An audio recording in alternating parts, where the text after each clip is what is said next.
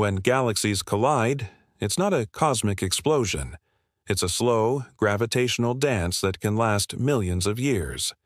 At the heart of each galaxy lies a supermassive black hole, containing millions, sometimes billions, of solar masses.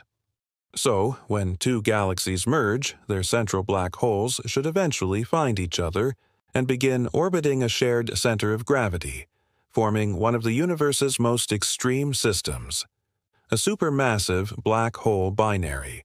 But here's the mystery. After decades of searching, we've never actually seen one. A new review, led by Martin G. H. Krauss, brings together clues from across the electromagnetic spectrum to track these hidden cosmic beasts. According to theory, after a galactic merger, each black hole sinks toward the center of the new galaxy, slowed by what S called dynamical friction. They spiral closer and closer, from thousands of light-years apart to just a few. As they orbit, gas falling onto them should produce double-peaked emission lines, and if one black hole launches a jet, its orbital motion could make that jet wobble or twist into an S shape, a clear sign of a binary system. Radio telescopes like LOFAR have already spotted galaxies showing exactly those strange, curved jet structures. Some systems, called dual-active galactic nuclei, even seem to show both black holes feeding on gas at once, glowing like twin cosmic engines. If confirmed, these binaries would be a goldmine for gravitational wave astronomy.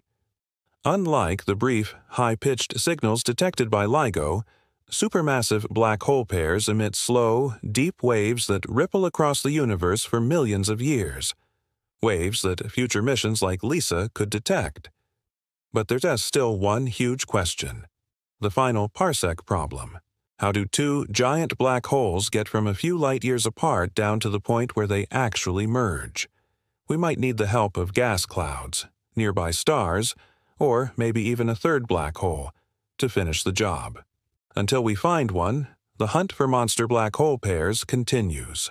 And when we finally spot them, it'll rewrite what we know about the violent history of galaxies and the universe itself.